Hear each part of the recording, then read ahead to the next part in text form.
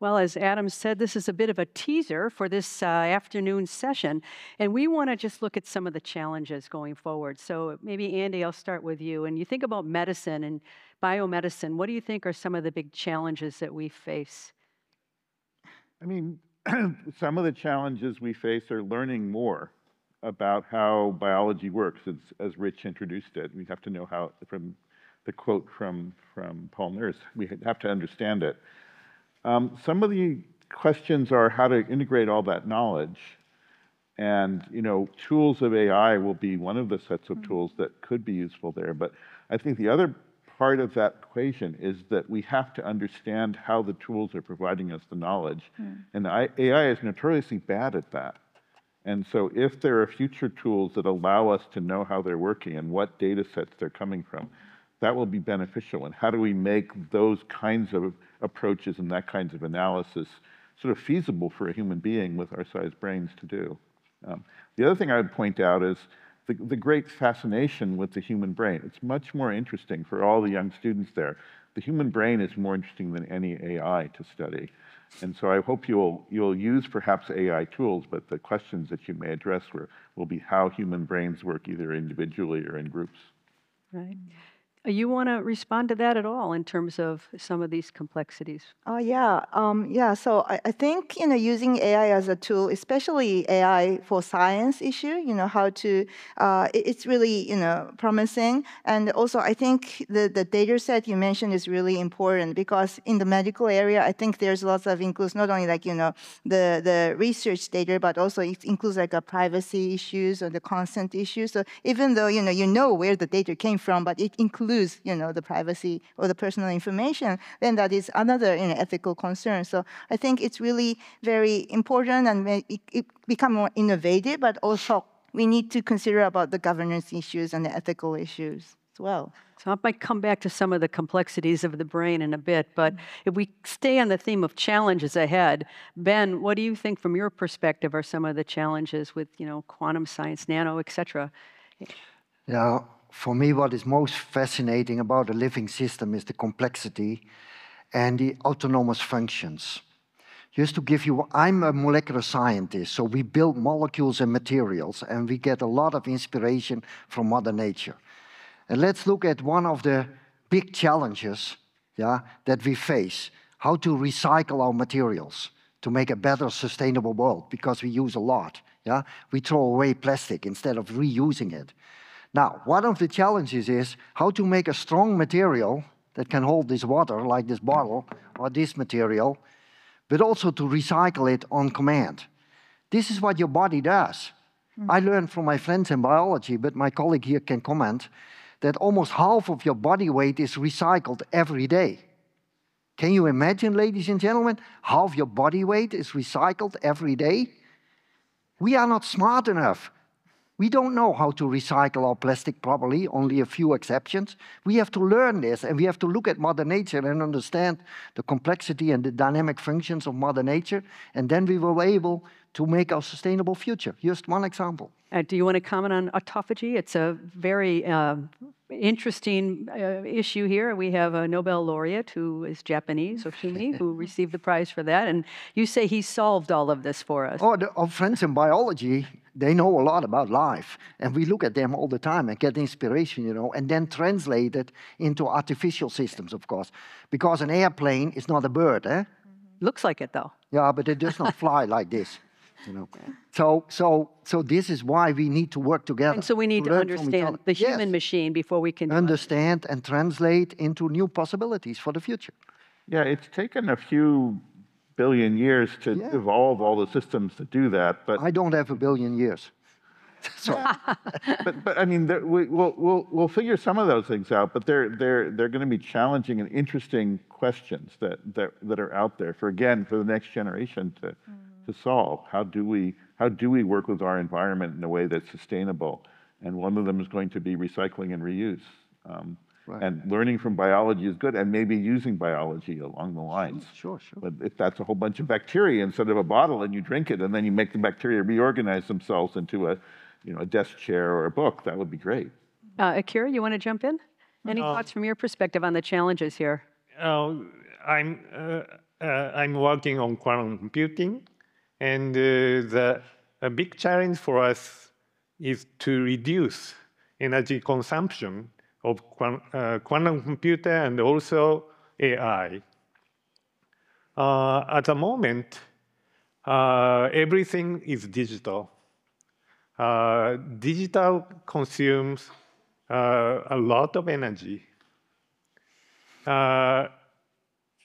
But human brain, or just brain, analog computers without error correction.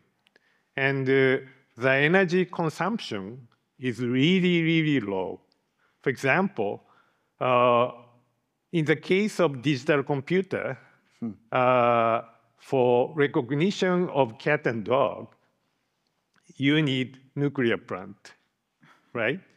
But in the case of analog computer or brain, the energy consumption is less than one piece of onigiri, rice ball. So we should go to analog computing. And quantum computers are inherently analog computers because we have to handle superpositions. So in that sense, we should stick to analog computing with our quantum computer. Any thoughts around that? Big challenges? We can do a quick lightning round. What do you think the biggest challenge is? Yeah, so I think the issue is how we wanted to, in the previous session, like we wanted to understand human being, or how we can live, society in a very sustainable way. And I think AI, genomics, quantum, all those technologies are. We need to consider it as a tool, but also we can also learn from our human bodies and how we can effectively use it. And but in that sense, we can use it in more innovative way. But I am sorry to introduce later. But my specialist is in the social science. So I really respect all those new technology and new development, innovation. It makes our society much more effective, much more better one. But also we also need to think about its ethical, legal, social, considerations of the impact. And I think the challenge is how we can collaborate together with social scientists, engineers, or the scientists. So those is maybe the audience might think you are the researchers, or you are the professors, so you can collaborate it. But I think even though we are using the same term like AI, genomics, what we think, or maybe human beings, what we think is slightly different, or maybe totally different. So I think this kind of conversation is really important, and that might be the basic challenges that we face. So I really appreciate what is the the very important topics of each areas and how we can collaborate, or maybe would like to ask you all, so how are you collaborating with the other fields? And that would be the hint for our futures. I'm thinking, at least in the medical field, we're thinking a lot about what makes us human, and we're trying to understand the human genome, and then we're trying to understand how we can maybe potentially make us better through medicines or genetics. There's also the ethical issue there as well. And I know those fields talk a lot, but I don't know if you want to comment on that. Are we going to be able to CRISPR in the right genes once we know what they are? I think our biggest challenges are social, actually. How do we generate a group of people that can meet a common goal? And one of the models for that, which works very well, is the orchestra. A benevolent orchestra with a director in front and conducting, and people are working together, playing different instruments and making wonderful music. And then really the best example I saw was the drumming group that just was on stage. They seemed to be working, to me, without a director. Everybody seemed to be working together perfectly in making music and making art. That was tremendous. I think we should understand the neurobiology and social biology of that group, and we'd be a long distance further than we are now. All right, so that brings in a point that she made up about having different points of view around the table to solve a question, and you would want the drummer there.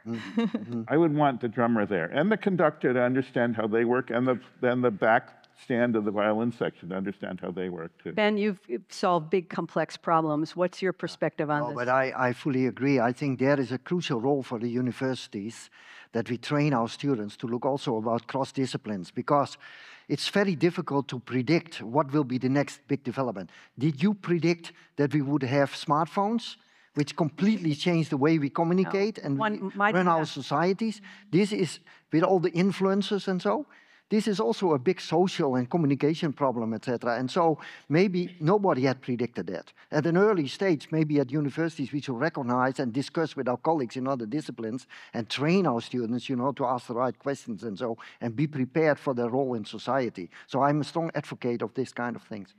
Yeah, I think that's great. I remember my father, when I was young, telling me, he said, Jules, one day you're going to be buying things from a computer. And I was like, Dad, that's never going to happen. Boy, was I wrong. He surely knew. So you have to have this idea to be dreaming, right? Yeah. Imagine to live without a smartphone. I'm sure when I ask the question here, nobody can imagine that we had The thing is, probably one day we won't have that. We'll have something else, something bigger than that. There will be other things in the future. Exactly. Talking about robots. Yeah, for my case, I started to talk to brain science people. As I said, in brain is analog computer without error correction. And the system is just linear operation and plus some nonlinear operation. That's it. So I really build such type of quantum computer because, again, it is analog computer, and also we can make a program for it. So it is controllable. Like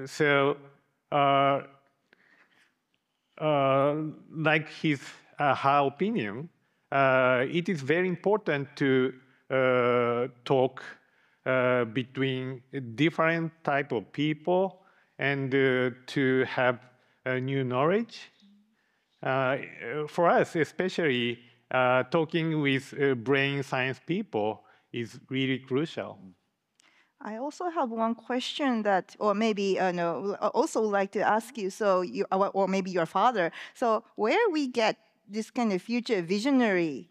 So, it's one of the things is that maybe we can talk with the other discipline, and maybe we can have the very different images or maybe future perspectives. But we are talking about the future society today. So I was just wondering, so is it like a sci-fi thing or science fiction? So her question is, where do the visionaries come from? Yeah. And are they born or are they created, or how do you cultivate that? Any thoughts around that? Because you talked about the conductor, right? So if you got the wrong conductor, you could really have a mess. So how do you promote that, the visionary aspects? The visionaries are born, they're human beings, and they go to the library and they read science fiction. And they learn what people have dreamt, and they start dreaming of their own dreams. And I think that's part of where that comes from. So you think the imagination of, the other field, or that the people's imagination is really, inspiring your research? If I may comment on that, I fully agree. I think this imagination and creativity of the young people is the most crucial aspect here, And there is a lot of talk about robots, and artificial intelligence and so. I'm not in this area, but we build materials, and what I'm really interested in is to make hybrid systems. So not so much to create a robot, and if a robot, as Richard mentioned, can have emotions or feelings or whatever. But what will happen, when we implant chips in your brain, when we get more understanding of our brain functions. And I recently heard this lecture about a visionaire, and that was really intriguing. We find it normal that you get a hip implant when you are older and you don't walk properly, or you get a pacemaker or whatever. But to get a chip in your brain to help you a little bit to remember names, or to help you, with all kinds of disabled functions. But then he said, imagine with all these functions, and this integration, They can download your brain content on the internet. So where are you then? In the cloud or in your body? So this is a kind of vision for the toekomst that we should, for the future, sorry, but that we should also discuss about this potential, you know? Not only about robots, but about the human electronic interface, for instance, or human robotics interface, all these kind of things. Are we hybrid systems in the future? Where are we then? Yeah? I don't have the crystal ball. Now, you guys are, you're the... Are we in the cloud? Yeah. Some people may, think that is very, utopian view, but some people may see, think of the dystopian world. So Yeah, I don't know. Well, I think we talked a little bit about the ethical, considering the ethics as well, and I want to end on that. We have just a few minutes left, so we have the challenges to understand our brains and try to understand how to improve human health is really important, and then trying to cohabitate in a world where clearly in front of us we see a lot of technologies. And sometimes that's blurry, sometimes not. But where will the ethics, be on this as well moving forward? Ben, maybe some thoughts, because you raised it with downloading the brain. I think it is crucial that we discuss also about ethics aspects in an early stage. Maybe if we had done that, but I'm not so much in the genomics area, but if we had done this for genomics a little bit earlier maybe, that the universities were advocating this to contact with our other disciplines in the universities, that the natural scientists, also were much more involved in what are potential ethics aspects. I think it's important because then bringing the message to the general public and to our politicians and tell them, look, this is pros and cons. This is something we should discuss about and build then your decisions as politics on facts and not on fiction or opinions, That is I think that is our role, as scientists. Clearly with the embryonic stem cells, ethics has been a really big part of that discussion as well. But even just making recombinant proteins was a big debate on whether or not you could bioengineer insulin production and what would that mean. Anything from your point of view in terms of ethics related to the medical field? I mean, I think you get a lot of people with knowledge around a table and you start to find out what people's concerns and values are. And to me, one of the concerns is sort of the do no harm part of it. We don't want to do any harm with the science that we do. And another concern is that any kind of manipulation of the environment as a human environment should support human diversity. That's a very important part of it. And if we're in that realm, we're actually, I think, creating a better world if we can do that. If we're not doing that, we're probably not creating a better world.